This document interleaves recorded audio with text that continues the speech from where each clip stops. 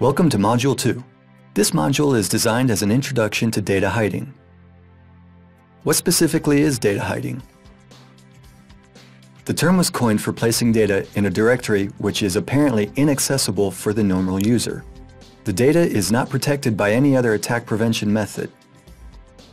The only security offered by data hiding is its apparent obscurity. The exact location of the data is unknown. What could go wrong? As we can easily imagine, data hiding is far from safe. Anyone who discovers the directories, either intentionally or by accident, may access hidden confidential data. We may compare data hiding to burying a treasure in your backyard. If someone knows the treasure is there, or discovers it purely by accident, they may dig it up and take it. The same may be said of web applications. If we hide data in this way, and by hiding, we simply mean the links aren't viewable or published, the information is still not safe. Data hiding is very often used in conjunction with the robots.txt file. The robots protocol prevents web robots used by search engines from accidentally indexing or categorizing data we'd like them to ignore. Here's what the file could look like.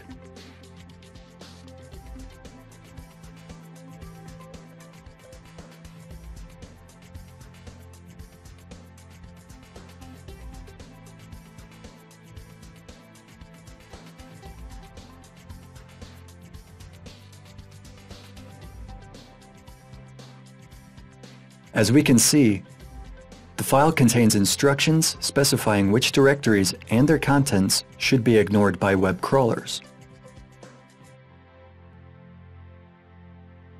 Unfortunately, the file is quite often used to describe locations containing confidential website data. Many website developers believe that storing such data in robots.txt will prevent them from being leaked by accident. Robots.txt is purely informative, relying on bots to cooperate and honor the instruction to not index specified directories. It is, however, not taken into account by web servers.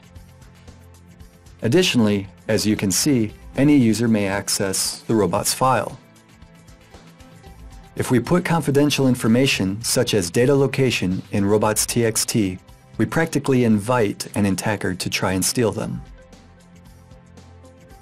The example shows two specified paths, which should not be accessed by web robots. The directories admin and data. A lot of potentially interesting data may be stored there. Let's see what's inside.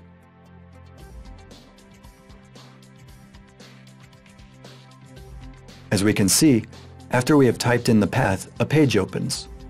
We may browse it freely. This is the essence of the data hiding process. The method doesn't give you a link to the page, but if its location becomes known, it may be accessed without trouble. It's the same for the other directory.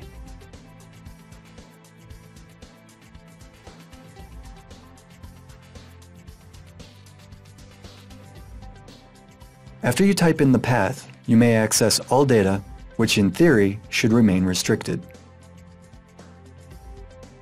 Although this scenario may seem a bit abstract, web developers often use it purely because it is convenient for end users.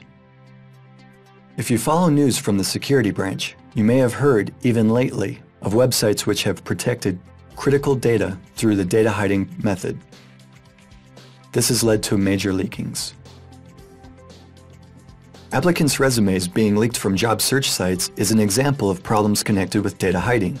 Another example is the American Express website, which left the access to application developers' administration panel unprotected. By and large, data hiding is not a safe attack prevention method.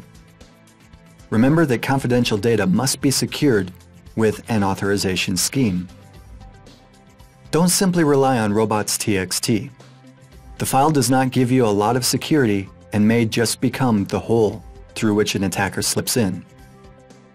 This is all for now. Thank you for your attention and see you in Module 3, which will talk about how web applications may be affected by brute force and dictionary attacks.